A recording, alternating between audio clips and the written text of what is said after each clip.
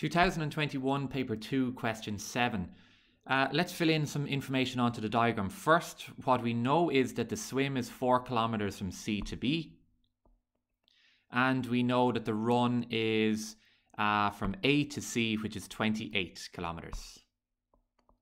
In part A of the question, it's asking us to show that the total length of the course is 62 kilometers. So that basically means we need to find how long or what the distance of the cycle was.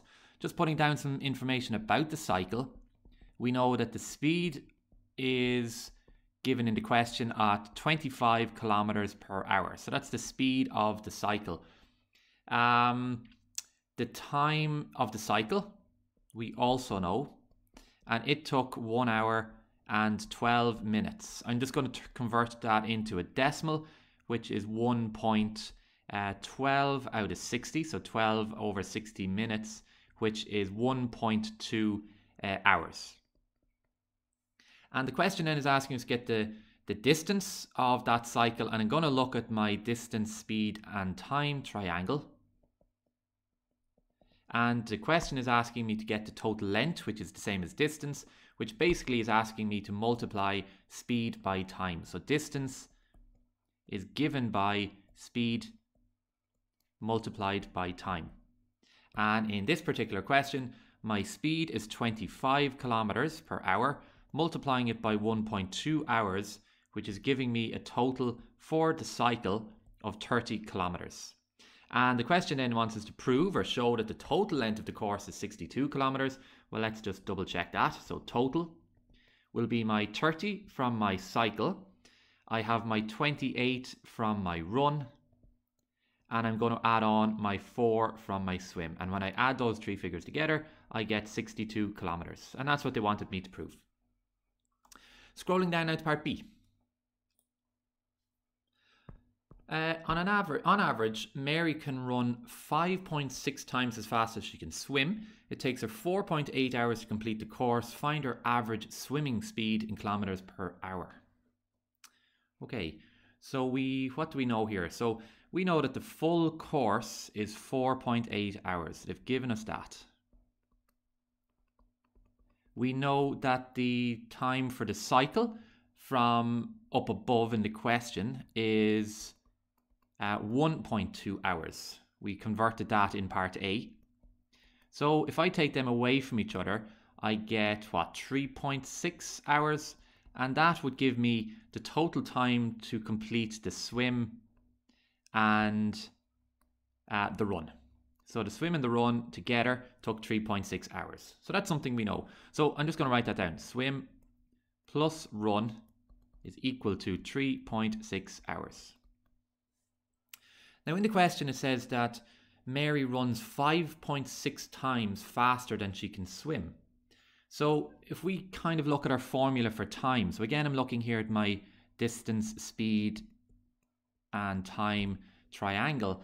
If I want to find time, I'm looking at distance over speed.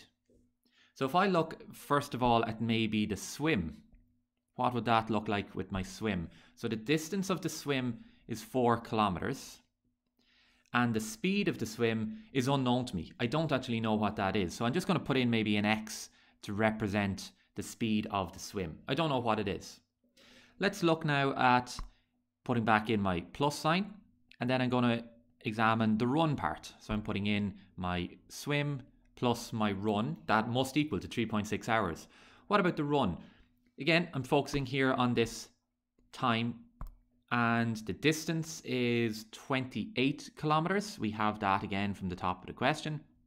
And I'm not going to now put it over speed. Again, I don't know what the speed is, so I've called that X. But look at the question. It tells us that her speed is 5.6 times faster than the swim speed. And I've apportioned X as the speed of the swim. So that means basically then that the speed of the run is 5.6 times faster than it. So basically I'm multiplying it by 5.6. So I'm going to change this to 28 over 5.6x. 5.6 times faster than the swim. And that is going to equal to my total, time for the swim and the run, which is 3.6 hours. And now you can basically see that I have an equation with two fractions in it. And I'm going to basically put that 3.6 over 1 to make three fractions.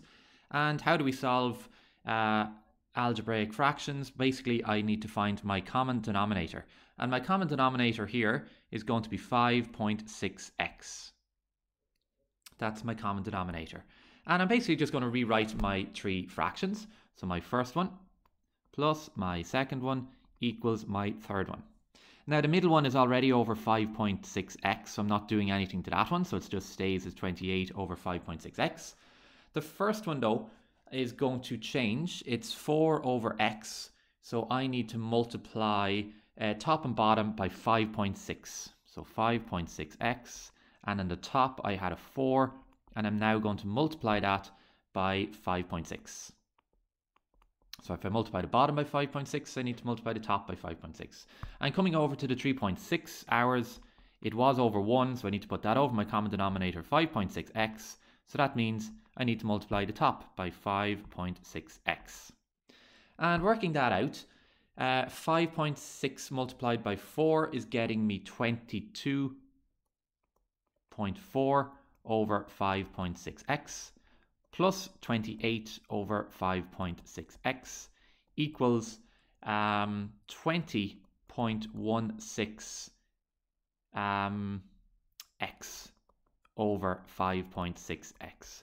Now I'm going to drop my denominator because they're all equal to each other. So therefore, I basically just need to solve the linear equation. 22.4 plus 28 equals 20.16x.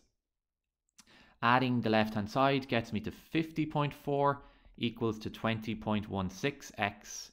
And to solve for x on its own, I divide both sides by 20.16, which basically gives me a value of x as 2.5.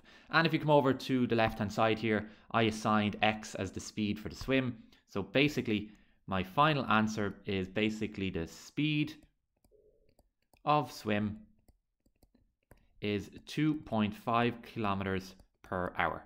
And that's basically what the question wanted. If we go back up, it says find your average speed of the swim. So 2.5 kilometers per hour. Looking now at part C. So show that the angle ACB is equal to 116.5 degrees. Give your answer to one decimal point. So first thing I'm going to do here is I'm just going to sketch out my triangle rather than moving back and forth to the top of the page. So we have C, A, and B. Filling in what I know, that was 4 kilometers. We had 28 kilometers, and we solved that to be 30 kilometers. They basically now want me to find the size of the angle C, or show that the angle C is 116.5 degrees. I'm going to use my cosine rule for this. My cosine rule from my log tables is written as a squared equals b squared plus c squared minus 2bc times cos of a. And my a is the side opposite the angle, so 30 is going to represent my a. Angle A I'm going to change to my angle C, and the 28 and the 4 are my side B and side C. So filling that in, I have 30 squared equals 28 squared plus 4 squared minus 2 28s times 4 times cos of C. 30 squared is 900, 28 squared 784, 4 squared 16, 2 28s times 4 is 224 cos C. I'm now going to add 784 plus 16, which gets me 800. So I have 900 equals 800. Don't take away that 224 from the 800 because it's stuck to the cos C. So I need to follow my rules of BIMDAS here. Multiplication comes before subtraction, so that's why I'm not subtracting it there. Next thing I'm going to do is I'm going to take 800 away from both sides, or move that 800 over. So that gives me 900 minus 800 is equal to minus 224 cos of C. So that's 100 is equal to minus 224 cos of C. Next thing I'm going to do is I'm going to divide both sides by minus 224. So 100 divided by minus 224 is equal to cos of c. And to get c in its own, we're going to use tan inverse. So tan inverse, you can turn that into a decimal. I'm going to leave it as the fraction though. 100 over minus 224. And the inverse of that is giving me a size of an angle of 116.51. And the question wants it to one decimal place, so 116.5 degrees. Looking at D, to comply with safety regulations, the region inside the triangle must be kept clear of people. Find the area of this region. So we're looking basically for the area of a triangle. We don't know the perpendicular height of this triangle, so I can't use half the base by the perpendicular height. So the formula that I'm going to use here now is area of triangle as half AB sine C. Again, from our log tables, the area of a triangle when we know one of the angles.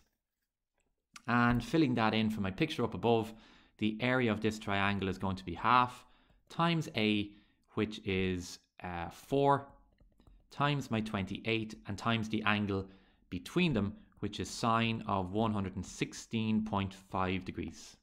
And when I work that out in my calculator, I get an area of 50.1 kilometers squared. Again, question wants it to one decimal place, so just make sure it's 50.1. Scrolling down now to part E. Part E is telling us find the shortest distance from the point C to the side AB in my triangle. So again, let's just very quickly sketch out that triangle so we can visualize it. And we have 28A, C, 4B, and 30. The shortest distance from the point C to the line AB is this line here. And the shortest distance will always create a 90 degree. So basically that red line is perpendicular to the side AB. And for this one, I'm going to come back now. I know that the area of my triangle is equal to 50.1. I have that from part D up above. So I'm going to use that. But I'm actually going to come to my other formula for area. Area is equal to half the base by the perpendicular height. And that perpendicular height is that red line basically. So I'm going to fill that in. Area 50.1 equals half the base. The base of this triangle will be my AB, which is 30, times the perpendicular height, which would be this new red line that I've drawn in. And I'm just going to call that P for perpendicular. So that gives me 50.1 is equal to half of 30, which is 15, times P, which is 15P.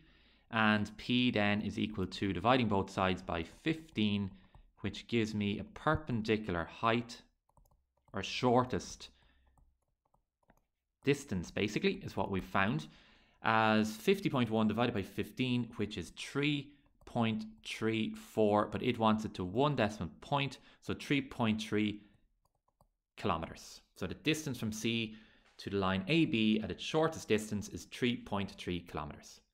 And there's one last part to it, part F. The course is viewed from a camera tower which rises vertically from the point A. So this is our tower here. The top of the tower is point T. The angle of elevation of T from B is 0.05. Find the height, the distance basically, of AT, the vertical height. So there's key words there. Vertical meaning it's going to create that 90 degree angle. So it's going basically, if you think about it, from the top of the tower, and the angle is going to B. So I'm basically looking at this triangle here. The triangle I'm looking at is going from T down to A. That's the height of my tower. Then it goes, it's vertical, so it creates that 90 degree. And I'm going all the way over now to my angle, or my corner B. So that's basically the triangle I'm looking at, ATB. We know some information about it. So from the previous parts to this question, we know the distance from A to B is 30 kilometers. We don't know the height of the tower. That's what they're asking us to find, so I'm going to call it X. We don't know anything about T to B, but we know that the angle from B to T is 0.05 degrees. So we have those three pieces of information, and it's a 90 degree triangle. So I'm looking at my trigonometric ratios here, basically, sine, cos, and tan. So we know that sine is O over H, cos is A over H, and tan is O over A. And if you look at your triangle, filling in the pieces of information, opposite is going to be AT, that's opposite the angle. Hypotenuse, opposite the 90, and adjacent is my 30 degrees. So I'm basically using the 30, which is my adjacent. So that has cos and tan. And I'm also using my opposite, which is O in tan and sine. So basically you can see there, I'm using tan. So I'm going to look at tan of the angle is equal to opposite over adjacent, which gives me tan of 0.05 degrees is equal to opposite, which is my AT, or X, I'll just call it AT, and adjacent of 30. I'm going to put my tan 0.05 over 1, simply cross multiply to solve these fractions. So I'm getting 30 times tan of 0.05 is equal to the distance AT. And when I solve that, I'll just keep going this way, make it a little bit easier. Hopefully you can understand all that. 30 multiplied by tan of 0.05 is giving me 0.02618 kilometers AT, because don't forget that this course is measured in kilometers. But the question though doesn't want it in kilometers, it wants it to the nearest meter. So I need to convert that 0.02618 kilometers into meters. And we know that there's 1,000 meters in a kilometer. So I'm going to multiply that by 1,000, which gives me 26.178 meters. And the question wants it to the nearest meter, which is 26 meters. So the height of that tower is 26 meters. And that's us finished.